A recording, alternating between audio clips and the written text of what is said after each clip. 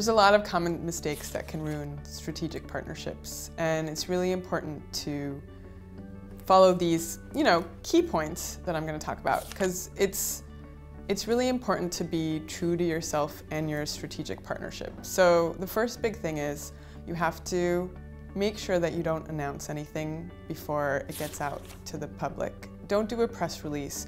Don't get anything out there until you're sure that you're aligned with your partner strategically and on the same page. So, get all the deals signed, get everything together before you do a press release, because you don't want something to get out and people to start talking, and when you're not fully done, and then it causes all these other things that you don't need. So make sure to have, your deal signed and done before you announce anything.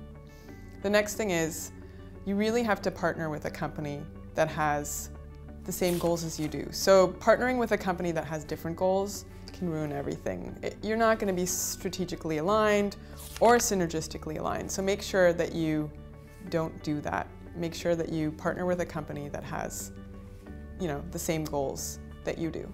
And the other thing is, you can't choose a partner based on other people's and media's perceptions, because it just doesn't work. You have to make sure that you're aligned and connected to the strategic partners. And it's really key to being on the same page, as I say, because everyone has different perceptions and everybody's going to throw in different things and they'll take it and run with it, basically.